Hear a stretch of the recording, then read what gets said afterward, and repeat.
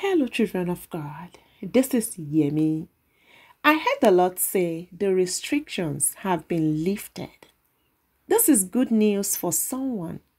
God is still in the business of removing barriers and opening doors that no one can shut.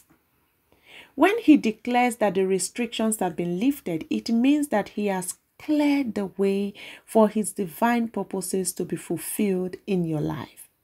So, whatever restrictions you have been facing, whether it is limitations in your health, finances, relationship, or spiritual growth, know that God is breaking through those barriers and setting you free. Receive this word of liberation with faith and expectation, and you will see His miraculous provision and favor unfold before you.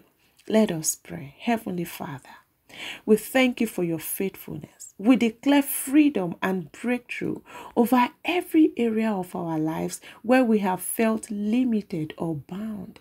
We trust in your power to remove every obstacle and make a way where there seems to be no way.